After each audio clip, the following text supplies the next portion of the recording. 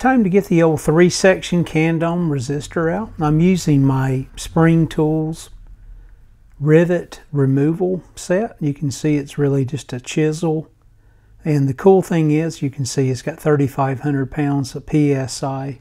Comes in really handy when it's not practical to drill out the rivets, and does a really clean job, as you can see.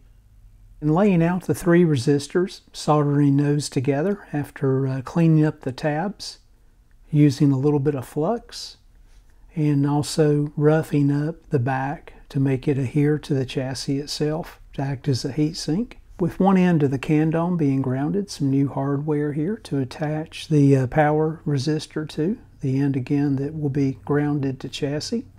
And again, I'll be applying the power resistors back to the chassis using the Arctic Silver. Used it in the past, just a little bit, goes a long way. And you can see here everything in place. I'll just let this set up for a bit and then tie everything back in. As you can see, I did a dry fit, marking around the new power resistors to make sure I got the placement where I wanted it. Again, tying in another one of the bypass caps. And here I'm just prepping my new power cord.